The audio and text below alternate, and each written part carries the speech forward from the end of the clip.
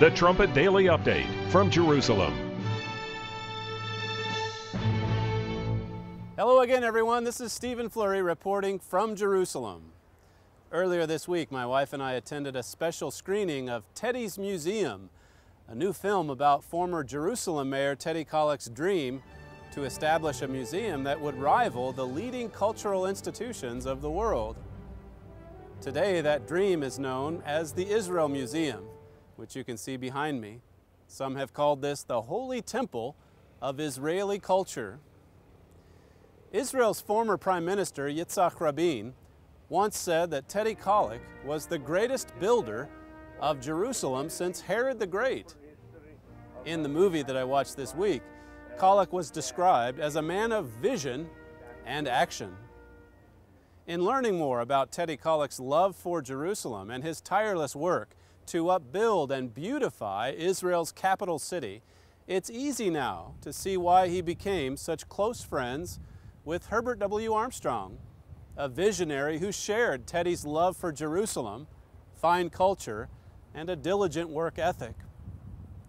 On Wednesday, July the 11th, I posted a podcast edition revolving around the relationship between Jerusalem's greatest mayor, Teddy Kollek, and Herbert W. Armstrong, one of the best-known, most prominent religious leaders of the 20th century.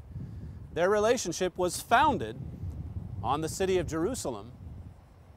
In 1971, 6 years after becoming mayor, Kollek visited Mr. Armstrong at the Ambassador College campus in Pasadena, California. Then just 2 weeks after that meeting, the mayor hosted Mr. Armstrong here in Jerusalem at Hebrew University. These two meetings centered around the city of Jerusalem and planning for its future. Even to this day, it seems incredible to me that Mr. Armstrong, a theologian from California, actually took part in discussions about Jerusalem's future, this city's future. Mr. Armstrong's contributions did not go unnoticed by those who sat in the gates of Jerusalem, beginning with his first meeting in the Knesset in 1968 to his death in 1986. Mr. Armstrong was welcomed by every prime minister and president of Israel, including Prime Ministers Golda Meir, Yitzhak Rabin, Menachem Begin, and Shimon Peres. Mayor Kollek was not the only one who valued the work, the counsel, and the friendship of Herbert Armstrong. But among them all, I think it's safe to say that Mayor Kollek valued his friendship with Mr. Armstrong the most.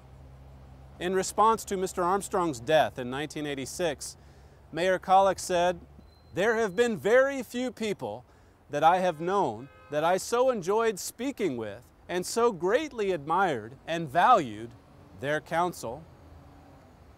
For more about this unique relationship between a mayor of Jerusalem and a servant of God from Pasadena, request our free booklet, A Warm Friend of Israel. In many ways, the present-day work of the Armstrong International Cultural Foundation is built on the foundation of that relationship Mr. Armstrong had with Mayor Kollek and this city of Jerusalem. This is Stephen Flurry reporting to you today from Jerusalem.